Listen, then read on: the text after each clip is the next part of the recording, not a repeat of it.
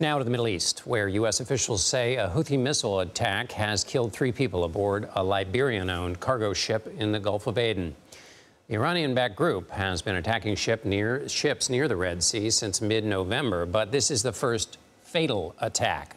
A defense official says more than 65 Houthi attacks have been reported on commercial ships since the violence started. According to the UN, the ongoing attacks have caused a 42% drop in the Suez Canal's monthly transits between January and February. CBS News national security correspondent David Martin has the latest. The aftermath of the first fatal Houthi attack on commercial shipping. 3 dead, 3 more in critical condition, the rest of the crew forced to abandon ship. Earlier this week, the Indian Navy had to come to the rescue of another burning ship.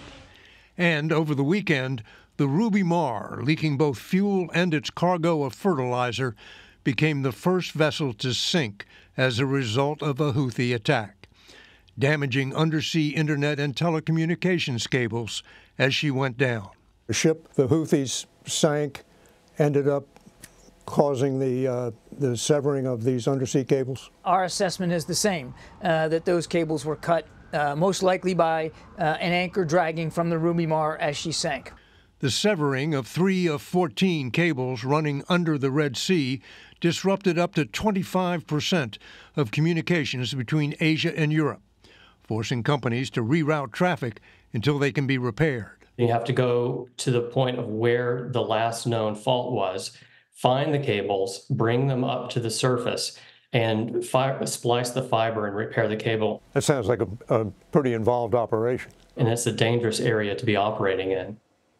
And David, Martin joins us now from the Pentagon. David, quickly on those cables, is there any concern that they would disrupt anything happening in the United States? And could this happen again in some way that might be further disruptive?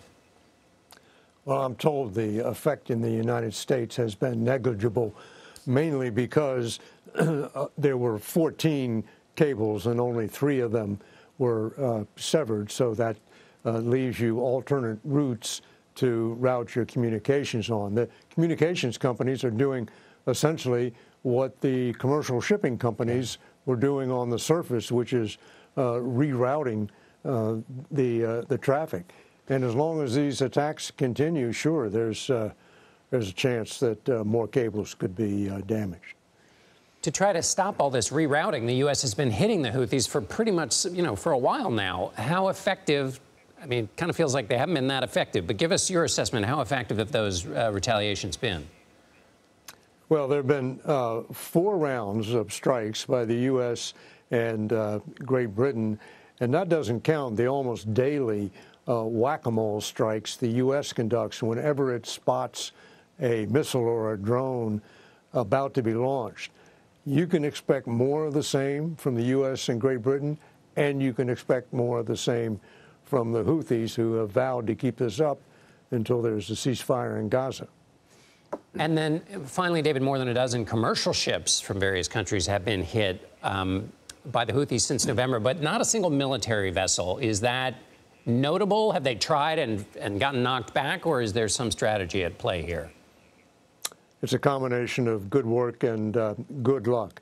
The Houthis have launched scores of missiles out into the Red Sea and the Gulf of Aden, some of them in the direction of U.S. warships. So far, U.S. warships have a perfect record in shooting down drones and missiles that were headed towards them.